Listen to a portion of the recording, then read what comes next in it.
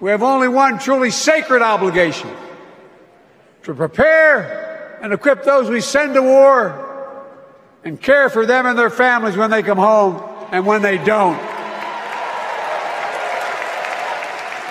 That's why I'm so proud to have written and signed the PACT Act,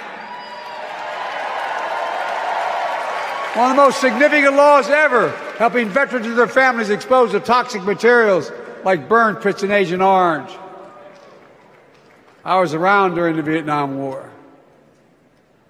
It's hard. Nobody was able to prove that there's illness was a consequence of Agent Orange.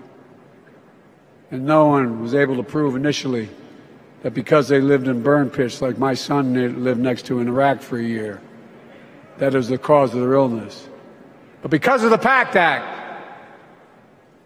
a surviving spouse with 2 children is now eligible for a stipend of about $3,000 a month.